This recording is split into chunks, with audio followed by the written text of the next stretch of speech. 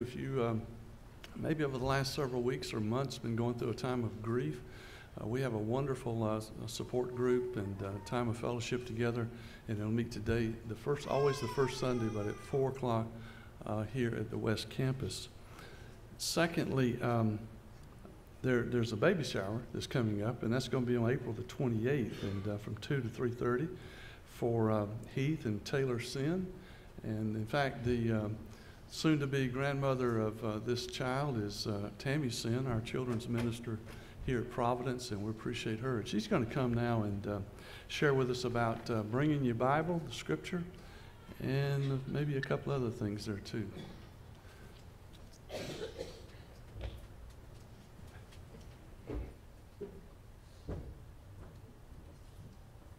Morning.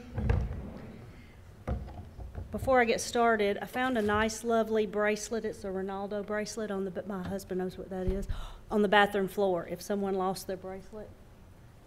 So, it is yours? You know too then. All right. This week we had a great time doing some activities with our kids during spring break. So we were given some suggestions, or I was given some suggestions from a friend of some ideas that we could do, and because my eyes aren't so great, I misread what she said, but then it turned out to be a really cool God thing because we were able to implement a few activities this week. So we traditionally, or this is our third year, we do service and missions on one day or two, and then we also do a fun day after that. So our service and missions kind of crossed over both days. So the first day we met, we took labels and covered our water bottles with messages to people using a scripture, and we boxed up or put these in a basket and delivered our living water bottles to different gyms in the area. We did Planet Fitness, Crunch, and Max Fitness. So they had free waters for the people that came in that day to get one with messages from our kids. We did little note cards with another, well, it wasn't a scripture, it just said, Jesus' love bubbles for you, and we tied those on bubble bottles.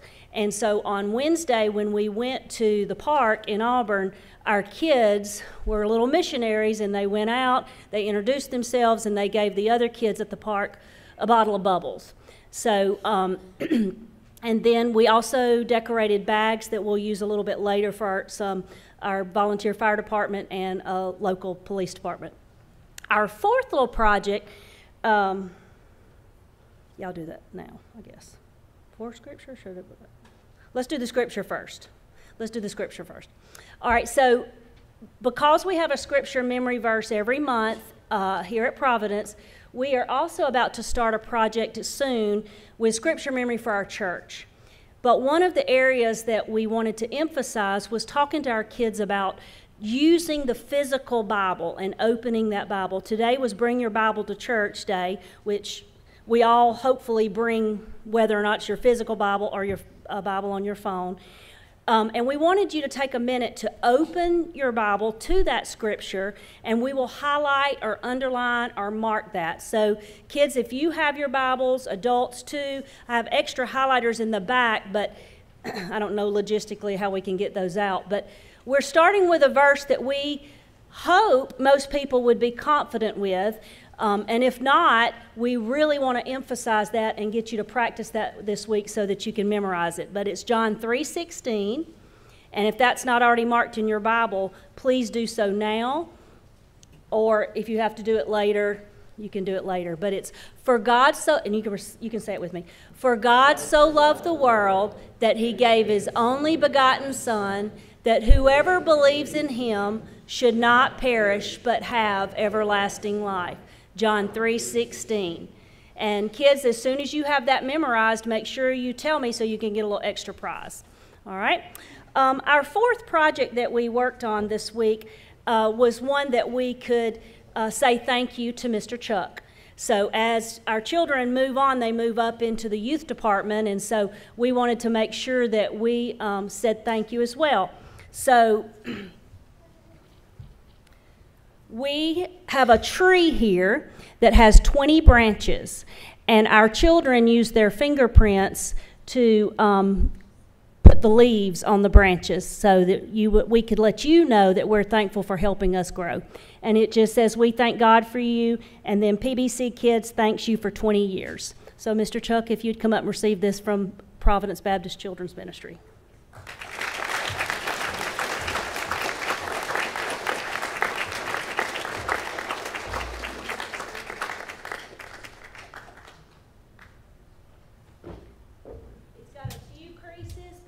The kids can attest the wind was so crazy that day. We're just thankful we were able to accomplish that task. Anyway, thank you.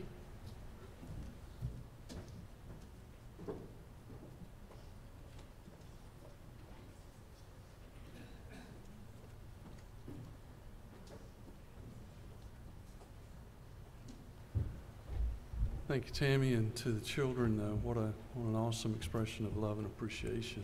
And you know, we're very fortunate here at Providence to have some long-term ministers within our fellowship, and Providence has a history of that, and Chuck is a big part of that too. And of course, coming up here with Dr. Tom here for long, he's always out in front of us, and we're always chasing him. And but we appreciate the support that our church gives us with regards to longevity, and very thankful for the love and support and encouragement that you have shared our way.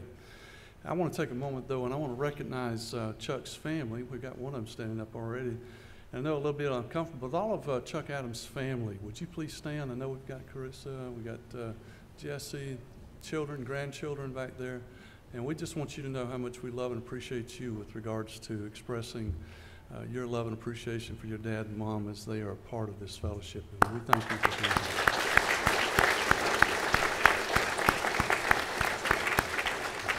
Thank you. I want to welcome two guys from his place, and Rick Hagans and Harvest Evangelism, and they heard Chuck was preaching today, and they wanted to come and hear a good word from him today. So we're glad you guys are with us too. And Tom's going to come now and share a word. Since all of Chuck's family's in the back, I'm not sure that we really got to see them. Would y'all mind just the immediate family just coming on up here, and Chuck, you can come with them. I know you got some kids, but y'all just come on.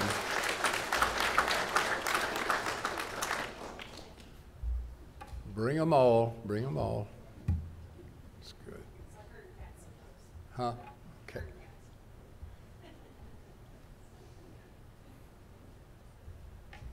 Come on up. Just make a great backdrop here.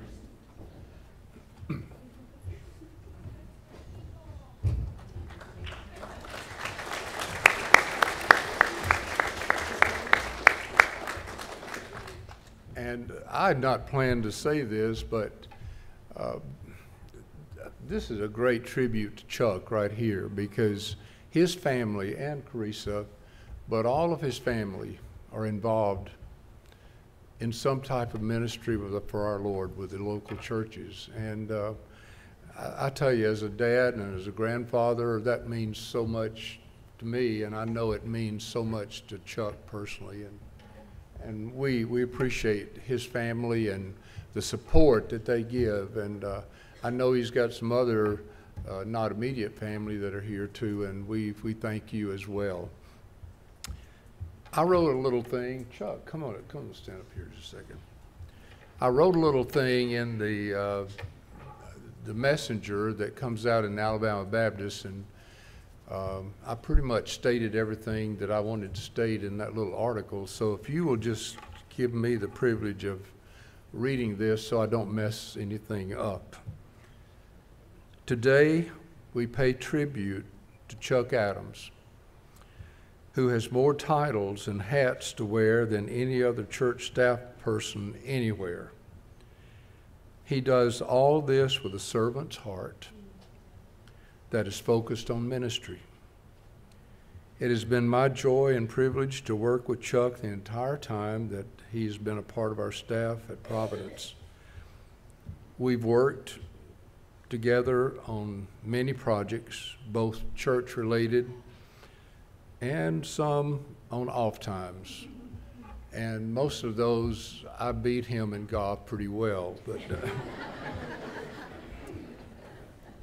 so much that I haven't played with him lately. I don't know what the deal is here. Scared, yeah. But anyway, it has always been such a wonderful team player.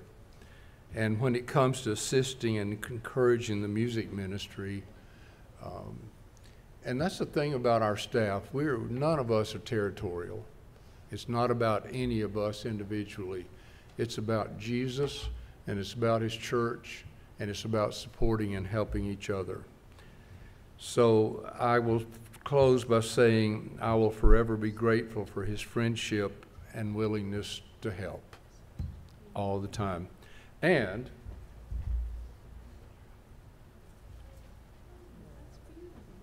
on behalf of our church family, I would like to present this plaque to Chuck, and let me read it.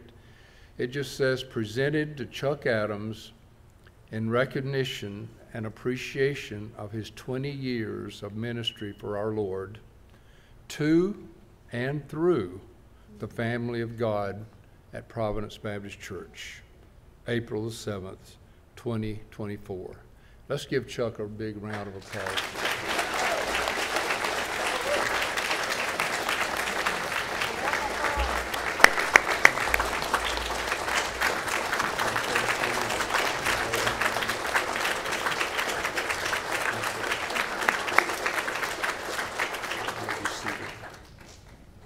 Thank y'all. That's it.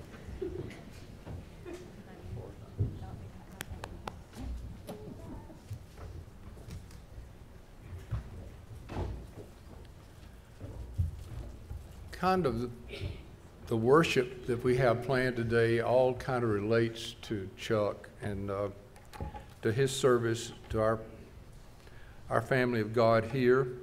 First of all, we have the praise team that's here, and they're going to be with us just a little bit later. But we also have our student choir here, and I decided for us, we're going to sing the song that he's probably heard the most. And he's heard it all 20 years that he's been here. And we love singing it still. It's called Shout Amen.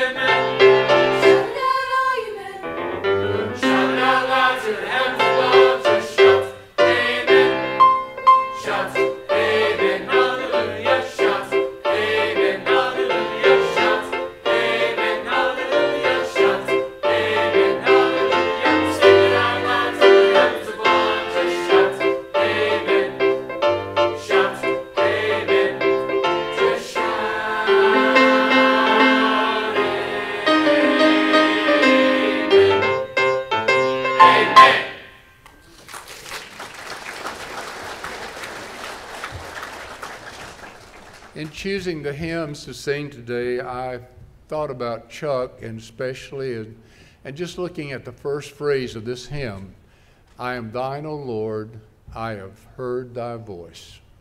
and it told thy love to me. That could be Chuck's testimony, especially that first 2 lines, I am thine, O Lord, and I've heard thy voice.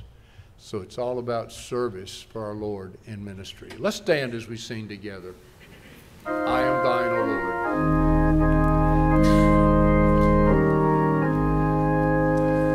I am thine, O Lord, I have heard thy voice, and it told thy love to me. But I long to rise in the arms of faith, and be closer drawn to thee. Draw me nearer, nearer, blessed Lord, to the cross where thou hast died. Draw me nearer, nearer, nearer, blessed Lord, to thy precious bleeding side. Consecrate me now to thy service, Lord, by the power of grace divine.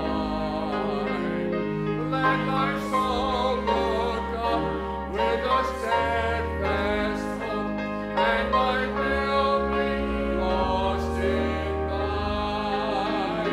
Draw me nearer, blessed Lord, to the cross where thou hast died. Draw me nearer, blessed Lord, to thy precious bleeding side. There are depths of love that I cannot know till I cross the narrow sea. There are heights of joy that I may not reach till I rest in peace with thee. Draw me nearer, blessed Lord, to the cross where thou hast died. Draw me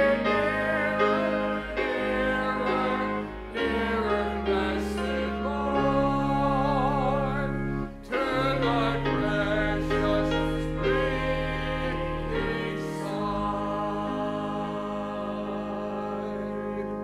Here am I, send me, Lord. Here am I, send me, Lord. Make my life useful to thee. Here am I, send me, Lord. Here am I, send me, Lord. Make my life useful to thee.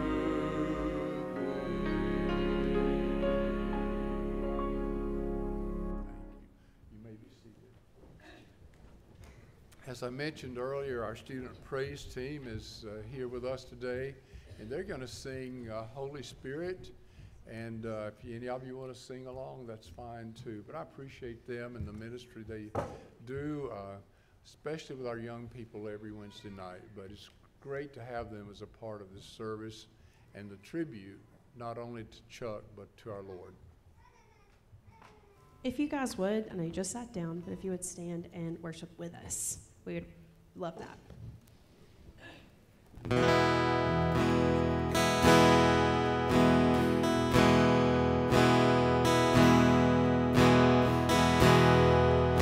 There's nothing worth more that could ever come close. Nothing can compare. You're our living Lord.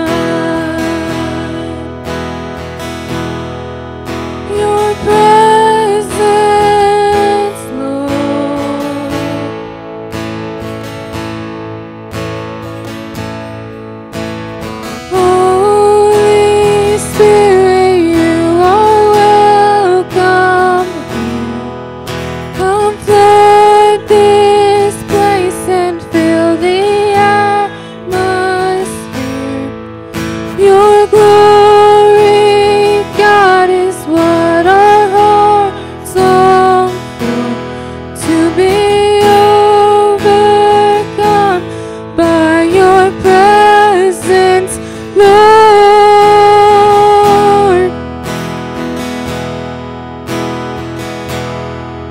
Your presence, Lord.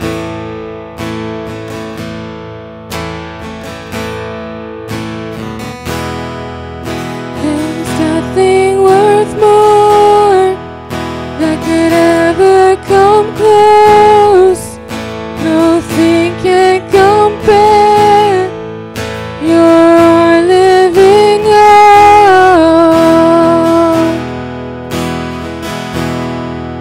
Your presence, Lord.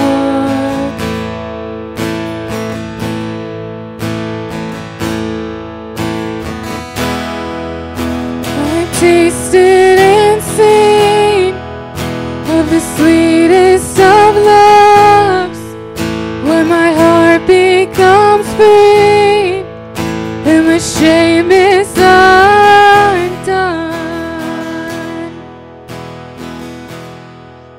Your presence, Lord.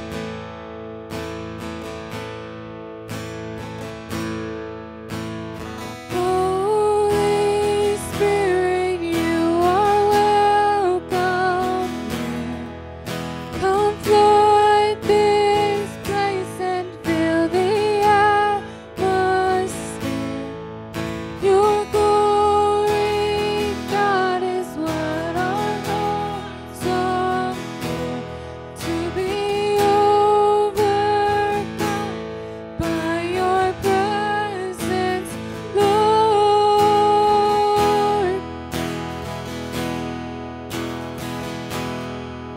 Your presence, Lord.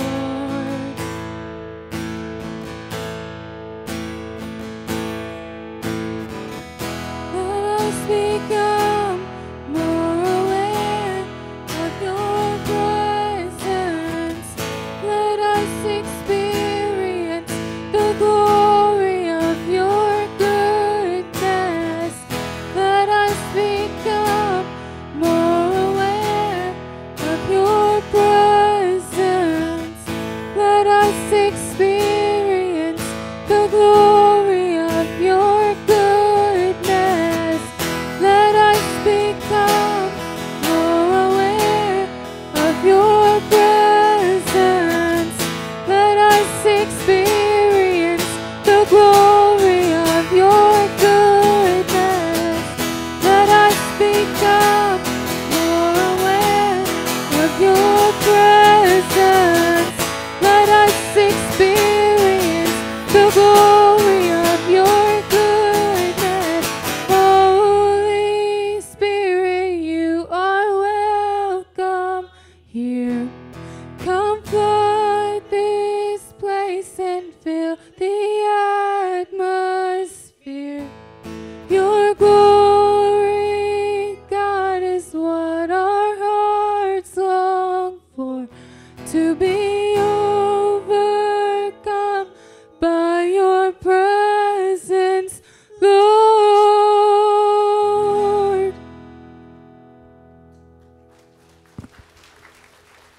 Let's just remain standing, and I'm going to ask us just all kind of join forces here, and we're going to sing a few verses of In Christ Alone.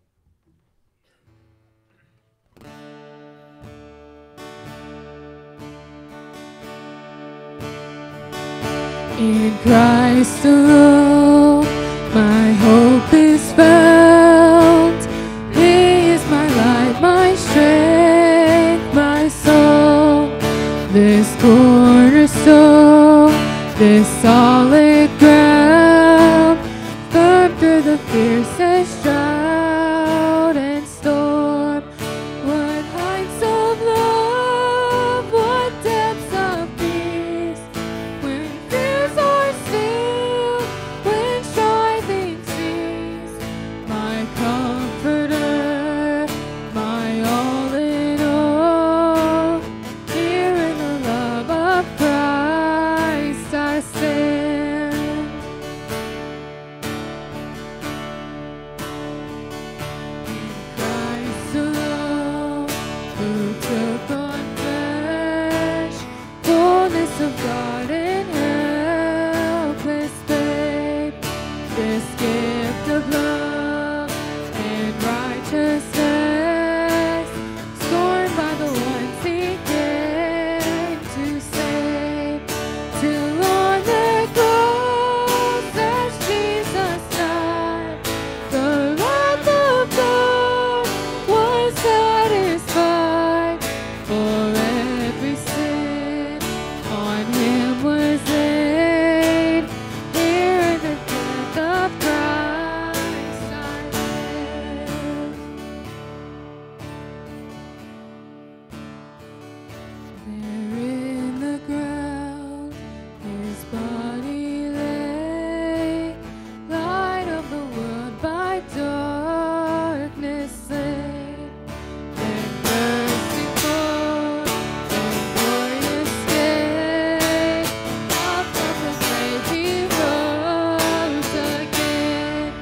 And as he stands in victory, since Christ has lost his grip on me, for I live and he is mine, bought with the precious blood of Christ. No guilt in life, no fear in death. This is the power of Christ in me. From life's first cry to final breath, Jesus commands my destiny. No power of hell, no scheme of man can ever pluck me from his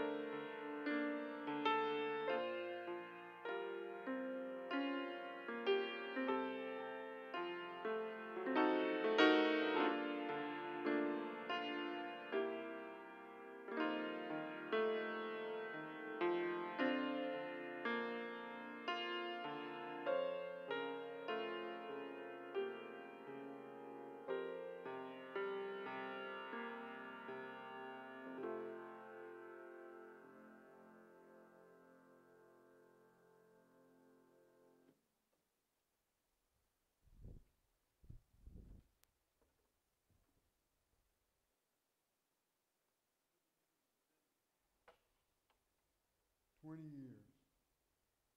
I can say this, those 20 years had more of an effect on my family probably than me, because I was always chasing after the dream that God and the vision that God had placed in my heart.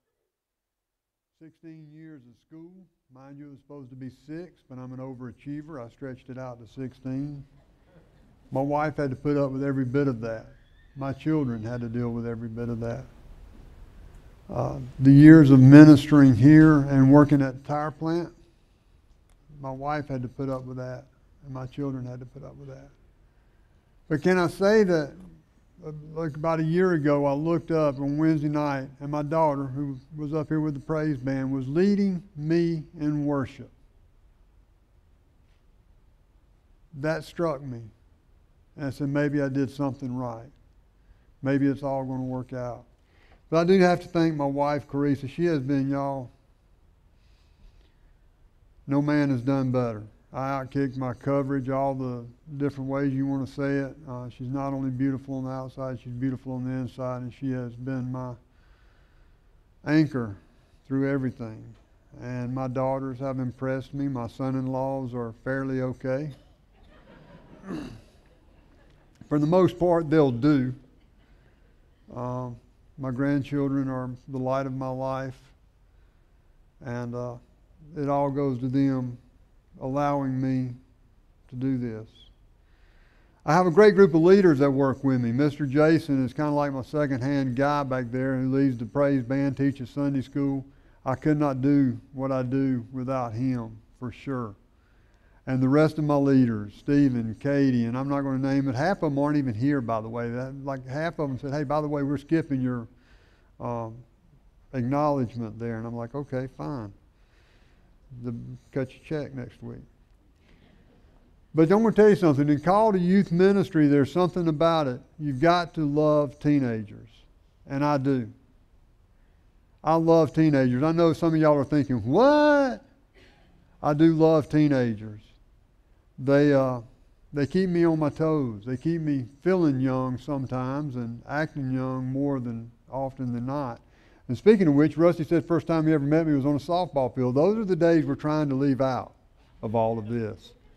Those were the days when they required you be active at church to play on the softball team. And because I came once a year and played on the softball team, I was active. That was before my call to ministry, by the way. But it was good days. Providence Baptist Church has been amazing to me.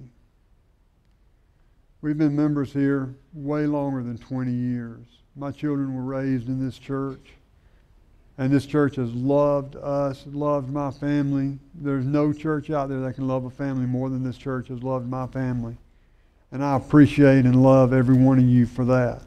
I tell the youth just about every Wednesday night, I love them. And it's easy for me to do because I love y'all too. This church, I love the people. Not the buildings aggravate me because I'm the one that keeps most of the stuff going, but the people of this church I absolutely love. But enough about me. I could stand up here and give you my testimony, but I don't want you to care about my testimony. I want you to hear about Jesus today, because that's the reason we're here. It's all about Jesus. Now, I threw a curveball at the 8 o'clock. I told them to turn to John chapter 24. Don't try to find that. There is no John chapter 24. Luke chapter 24 is where we'll be. Luke chapter 24, verses 13 through 34. Now, if I get to going too fast, just bear with me. And by the way, I cut out a lot of this introduction, but I do want to say this. I think that our young people today are facing things that we never faced for sure. And in the past, we haven't had to deal with this. Adults are dealing with it too, but this anxiety pandemic that we're living through right now. When I first heard this coming on the scene, I thought it was, there's a politer way to say this, but just another way of getting by.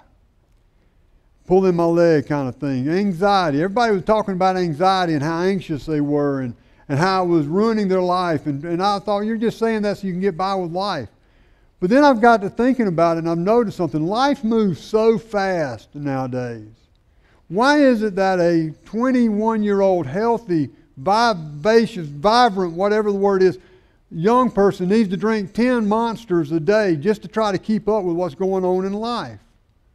Why is it that adults, grown folks who didn't have to have it when they were in school, but now all of a sudden they're on Adderall because they're trying to speed themselves up so they can keep up with the pace of the world? The world pace is going so fast now that it's amazing to me that we don't run out. And I do say today, I firmly believe that anxiety is a bigger pandemic than COVID ever was and ever will be. Anxiety in our world today is real, and that's because our bodies aren't designed to move at the pace and speed at which we move. I use the examples at 8 o'clock that if you look at 200 years ago versus today, a wagon moved about 8 to 12 miles a day on a good day. Well, today, in a good day, you can travel 800 to 1,200 miles.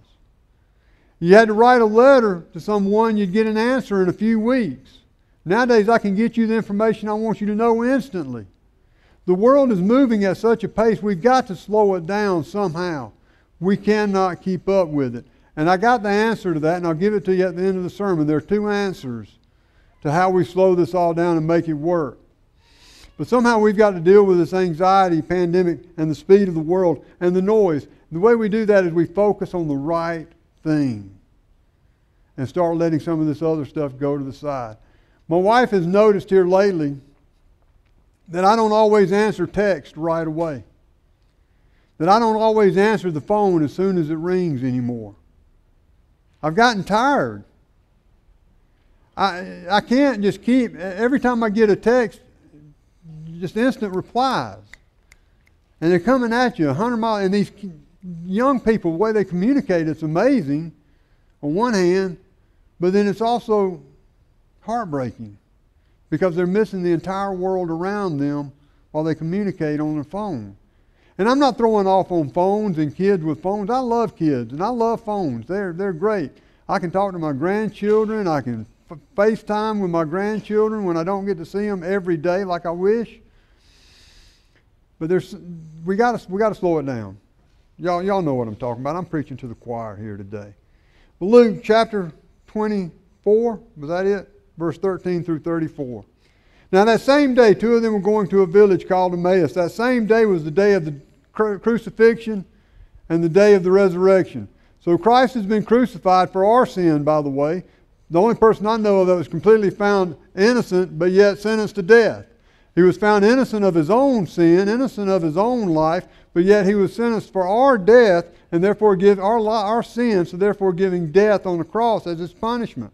So the same weekend that he was crucified, and the same day that he rose again, these two men, or two guys, or two people, were on their way to Emmaus. About 7 miles from Jerusalem. They were talking with each other about everything that had happened. Could you imagine you're walking along the road talking about, hey, you know that Jesus that we thought was going to be our Redeemer, that Jesus that we thought was going to be the one who saved us from the Romans, that Redeemer that was going to put us back in control and power of our own little state, that Jesus, they're talking about, they crucified him. And now he's gone. Now we don't even know where he's at. He's no longer in the tomb. But as they talked and discussed these things with each other, Jesus himself came up and walked along with them. But they were kept from recognizing him. Can you understand? I had a hard time with that when I first started reading. I read this years ago. But I had a hard time with understanding why God would keep himself away from them. Why he didn't just walk up and say, hey guys, let me tell y'all, I'm alive. Y'all are downhearted. Y'all are walking the road home and you're hurting and you're feeling discouraged and you don't know what to do. I'm here. I'm alive. Why he didn't do that? But instead he kept himself from them. They didn't recognize who Jesus was. Well, he asked them, what are you discussing together as you walk along? As if he didn't know. As if he didn't already know. How many times in the Scripture do we see that Jesus already knew what they were thinking, talking about? By the way, that didn't stop. Let me give you a scary thought real quick. God knows everything you think. Not just everything you do, but he knows everything you think. So you might ought to think about that. I did that without getting tongue-tied. Well, they stood still with their faces downcast, and one of them, named Cleopas, asked him, "Are you the only one visiting Jerusalem who does not know the things that have happened here in these days? Are you living under a rock? Where have you been? Do you not see what's going on?" How would it feel if somebody walked up to you and said, "Isn't this world in a great place? I mean, we're just doing so great in this world. It's a wonderful place to be. This world's just rocking along. Everything's wonderful." And you would think this person's been living in a cave for the last 50 years. Because the world is going downhill faster than we can count. And that's why these guys feel like Jesus comes up and says, "Hey, what's going on? What's up, guys?" And they're like, "Where have you been? Where have you been?" He says, "What things?" Jesus asked. "About Jesus of Nazareth," they replied. "He was a prophet, powerful in word and deed before God and all the people." By the way, they still didn't get it. They called him a prophet. They didn't call him Redeemer. They called him a prophet. They didn't call him Lord. They called him a prophet. They didn't call him Messiah. He is all of those things. He is not a prophet. He is God Almighty. Well, the chief priests and our rulers handed him over to be sentenced to death, and they crucified him. But we had hoped that he was the one who was going to redeem Israel. And what is more, it is the third day since all this took place. By the way, it amazes me that these same disciples, now they weren't a part of the 12 apostles, but they were disciples of Christ, which means they had traveled with him, learned under him, been taught by him, so they knew a lot of things that were going on. They would have known about Lazarus being raised from the dead just a week or so before, after 4 days in the tomb, but yet they found it amazing and unbelievable that Jesus could have raised up 3 days in the tomb. They handed him over. It's the third day since all this took place. In addition, some of our women amazed us. They went to the tomb early this morning, but didn't find his body. They came and told us that they had seen a vision of angels who said he was alive, but they still didn't get it. Then some of our companions went to the tomb and found it just as the women had said, but they did not see Jesus. I find it ironic that they're sitting there telling Jesus about what had happened to him, don't you? Don't you ever wonder when you're talking to God and you're pouring your heart out? You ever stop and think He already knows? See, God's listening to our lives. He's watching our lives. He's there every moment with us. He already knows. Still cry out to Him. Don't get me wrong. Cry out to Him. He wants to hear our voices. But He knows our struggles and He knows our pains. Well, as they approached the village, He said to them, I got ahead of myself, "How foolish you are, and how slow to believe all the prophets have spoken." How foolish you are. Have you not even read the Scripture? Now this is kind of a throw on us now. We need to be reading our Bibles because there's another Sunday coming. You know, Brother Rusty so aptly put the sermon that was preached years ago about it's Friday but Sunday's coming. Well, that Sunday got here, but there's another Sunday coming. And we got to be prepared for that Sunday. And how do we prepare for that Sunday? Through prayer, study, reading the Word, fellowshipping, community, and sharing the gospel. But he said, how the prophets have spoken. Did not the Messiah have to suffer these things and then enter His glory? Didn't it had to happen? What y'all are whining about, what y'all are crying about had to happen. You see, that's what I don't understand why we can't get the whole point that it had to happen. There had to be a virgin birth. There had to be a crucifixion. There had to be a resurrection. There had to be a Pharaoh. There had to be a Moses. There had to be a Noah. There had to be a Enoch. There had to be, all these people had to live and had to be and do what they were called to be and do. Pilate had a part in the play before the world was ever formed. All of these things had to happen. They were a part of the plan of God to get it to where we could have fellowship with Him on this earth and after our death for eternity. We could live in heaven. It's all a part of that plan. It had to happen. And beginning with Moses and all the prophets, He explained to them what was said in the Scriptures concerning Himself. But as they approached the village to which they were going, Jesus continued on as if He were going further. But they urged Him strongly, "Stay with us, for it is nearly evening, and the day is almost over." So He went in to stay with them. When He was at the table with them, He took bread, gave thanks, broke it, and began to give it to them. And then their eyes were opened, and they recognized Him, and He disappeared from their sight. And they asked each other, Were not our hearts burning within us while he talked with us on the road and opened the Scriptures to us? I said at 8 o'clock, here's the thing. You know you're prepared when you're here on Sunday morning if your heart burns when you hear the Word of God. You know that you're prepared to stand before the Lord when you come to church and you hear the Word spoken. Whether it's Brother Rusty, me, wherever you go to church, if you don't go to church here, whoever's preaching the Word, your heart should burn inside of you when you hear the Word of God, because that's God speaking to you, helping you understand how to live your life and how to get to where He wants you to go, how to do the things He's called you to do. I think we're losing that in the church today. I don't think we're coming prepared. I preached a sermon a long time ago, and it's funny. Ironic, I don't guess funny. But it was at Reeltown Baptist Church. And part of the sermon, one of the points was we don't come prepared to worship. Instead, when we leave the house for church in the morning, we got a van full of kids, and they're all screaming and hollering at each other, and the wife is telling you that you're overdrawn in the checkbook, and you're telling the husband, not me, but the husband's telling the wife that she spends too much money, and the kids are screaming and hollering, and then all of a sudden you pull in the church parking lot, the van door flies open, everybody grabs their Bible, puts on a smile, and comes into church. You're not ready for worship. We need to come to church ready to praise God, give Him the glory, give Him all that He is due. These guys said, didn't our hearts burn within us? Could you imagine hearing Jesus Himself? I can't wait for that day. Well, they got up and returned at once to Jerusalem. I told Brother Rusty earlier, these weren't Baptists. They were sitting at the dinner table, and they got up. I don't know where I don't know. But the Baptists ain't going to get up from the dinner table and go anywhere. But these two, they got up. They got up and returned at once to Jerusalem. Now remember, this is late in the evening, and it's a 7-mile trek back to Jerusalem. But they were intentionally going back to tell what they had seen and heard. By the way, we need to tell people what we've seen and heard. We need to tell people our story. We need to tell people that we once were lost, but now we're saved. We need to tell people that we were blind, but now we see. We need to tell people we couldn't walk, but now we run because of Jesus in our life. We need to tell people. They got up and returned at once to Jerusalem. There they found the 11 and those with them assembled together and saying, it's true. The Lord has risen and appeared to Simon. So the 11 have figured it out. Well, then these two told them what had happened on the way and how Jesus was recognized by them when He broke the bread. So they hurried back to tell the story of what had happened in their life. And that's the point. We've got to learn to tell the story of how God has made a difference in our life. To change the world, we've got to change the community. To change the community, we've got to change ourselves.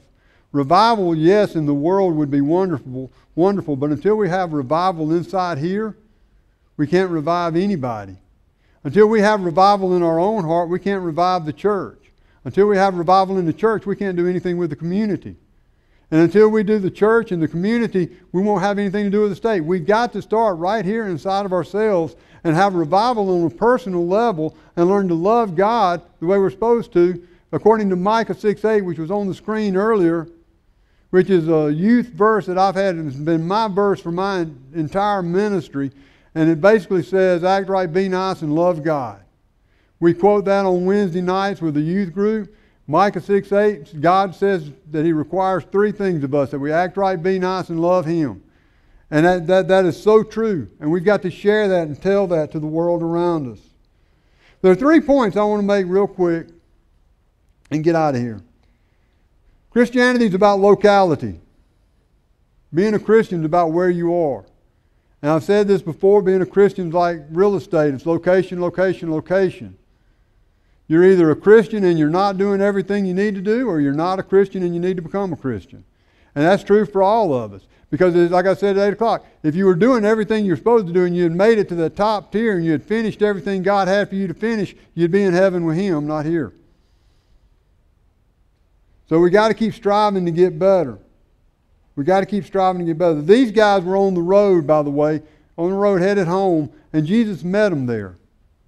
How many of y'all have had that experience? Where you were at, Jesus met you there. I love the saying that if you seek after Jesus, He will find you. Because I was walking down a road at one point in my life that I didn't need to be walking down, but Jesus found me there, and He sat down and He talked to me. And He said, you need to straighten up and turn. and I gave my life to Him. If you've got that same testimony here today, then your location is important, because where you plant yourself is where you minister.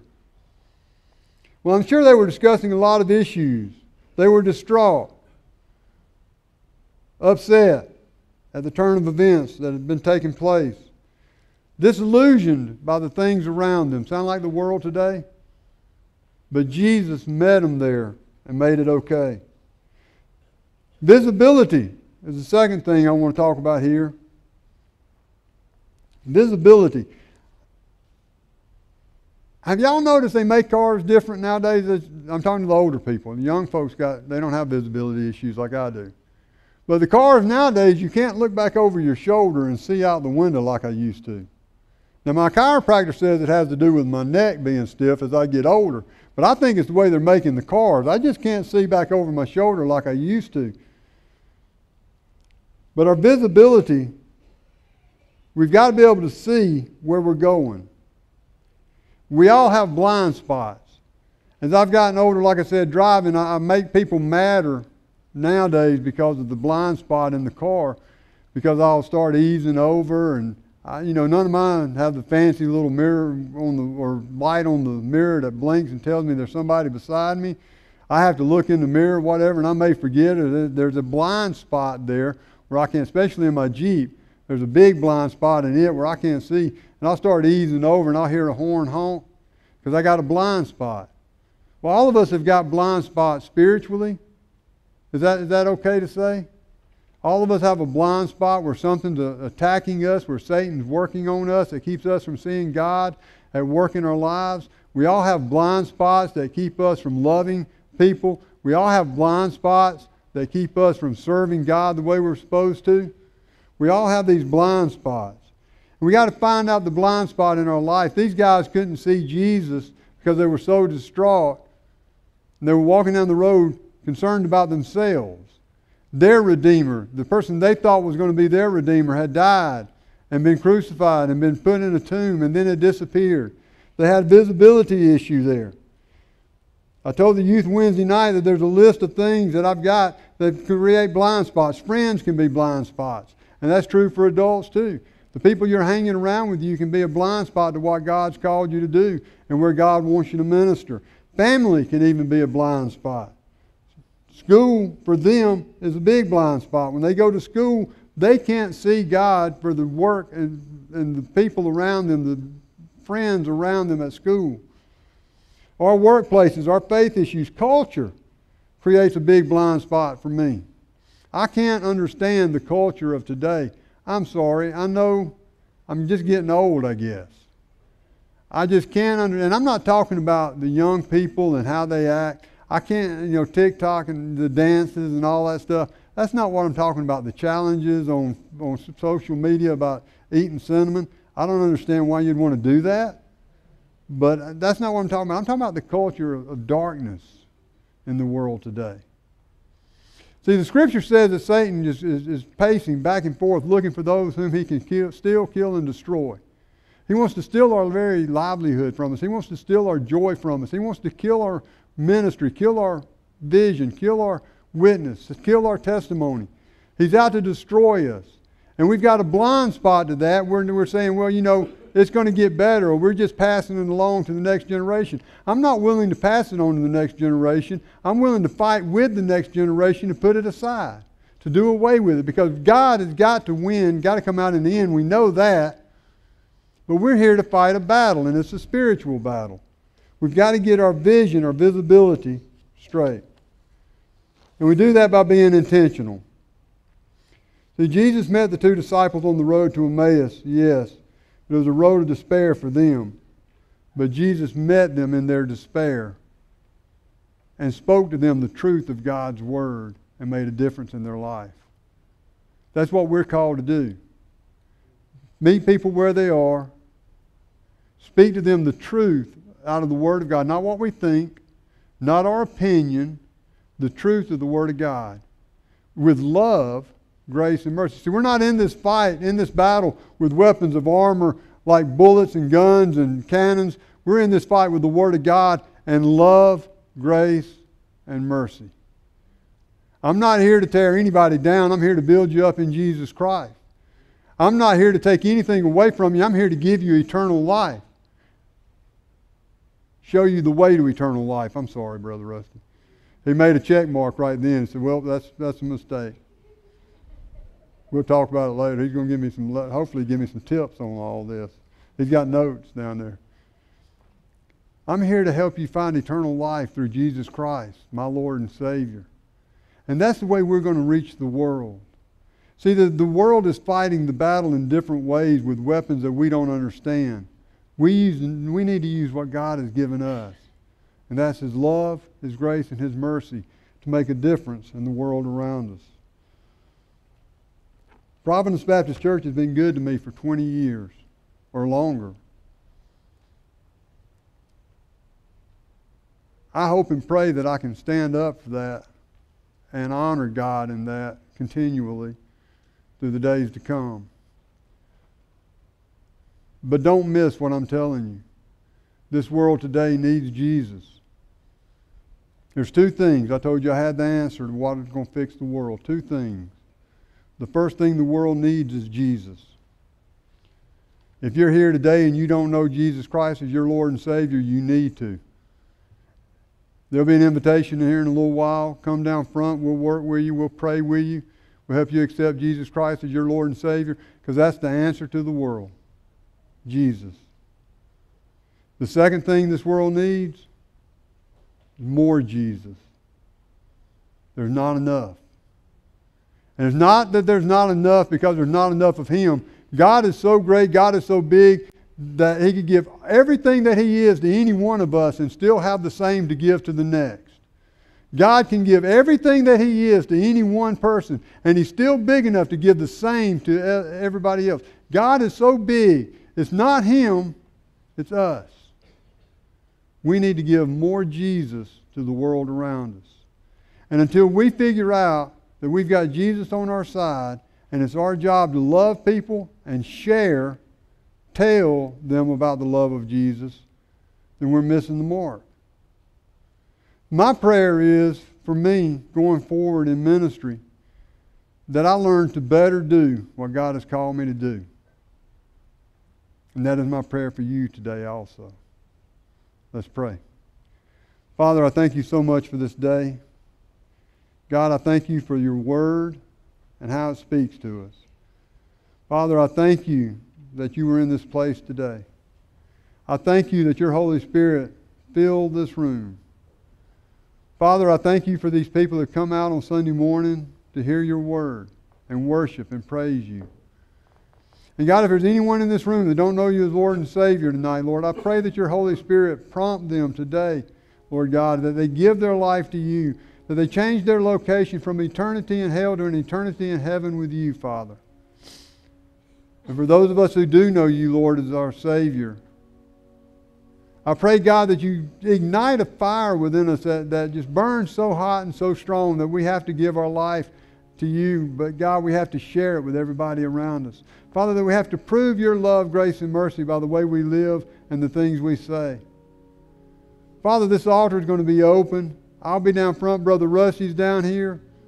Lord God, I just fill us with your Holy Spirit.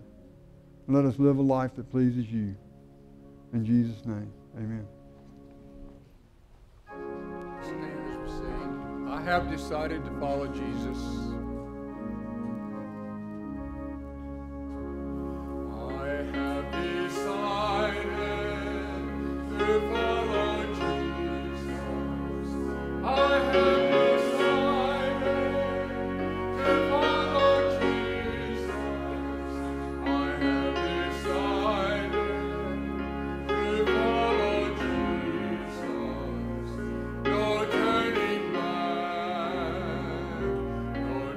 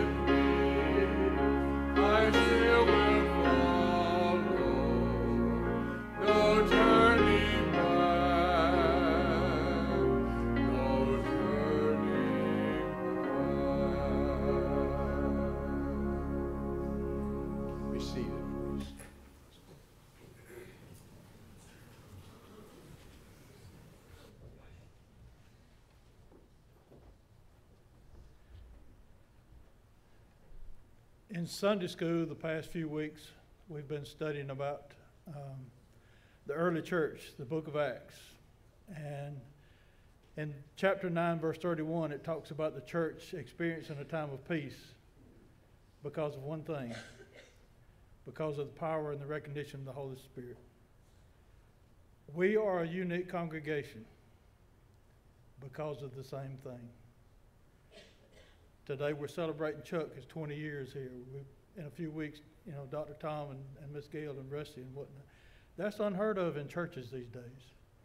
Why is that? Because of our administration here, our leadership, our staff. And it's not just one of them, it's all of them. Right down from Jennifer and Suzanne and Miss Gail, everybody. Because of the Holy Spirit working through their life. As part of our service today, we want Chuck to come down, and Carissa, you as well. And we're going to have a time of laying on of hands. If you want to come up and pray with Chuck, please do. Everybody in here, anybody in here, deacons, whoever, whatever. If you want to take a time to come up and lay hands on Chuck and pray with him, pray with his family, we're going to ask you to come up now. Chris, if you would just stand behind him there. At this time, if you would, come up and pray.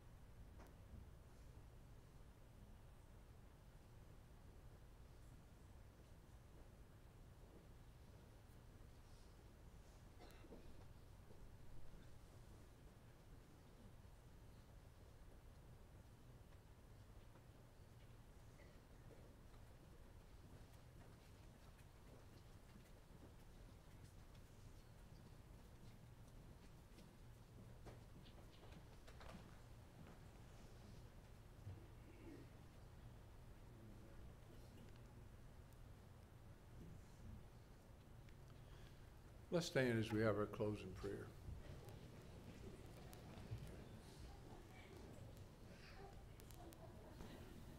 There we go.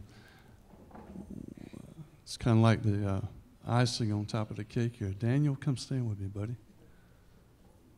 Yeah, Mom and Dad can come.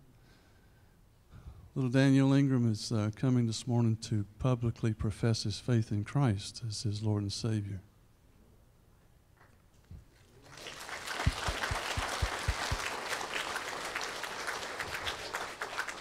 Yeah. And Daniel, we all love you, son, and we're so thankful for this decision today. And I know that in the days ahead, we're going to be talking some more about this. Miss Tammy is already actively involved in this, and you got a great mom and dad that are committed to raising you and the other children to the honor and the glory of God. Amen. So we want to celebrate that with you today, too. And so Daniel will be here at the front, and you come around and greet him at that time. Chuck, Carissa, and the family will be back there at the back, and you'll get to talk with him, too. And Dr. Tom is going to lead us in our closing prayer. Let's pray. Lord, what a great day to be in your house. Lord, we thank you for your Spirit that dwells among us. Lord, we thank you for the opportunity to pray for our brother and his family in Christ. Lord, we thank you for Daniel. Thank you for his family. Lord, we thank you for the leadership that is handed down through the generations, and it still continues. And we pray now that as we go from this place, that we might be truly like that New Testament church, that it was filled with your Spirit. In Jesus' name we pray. Amen.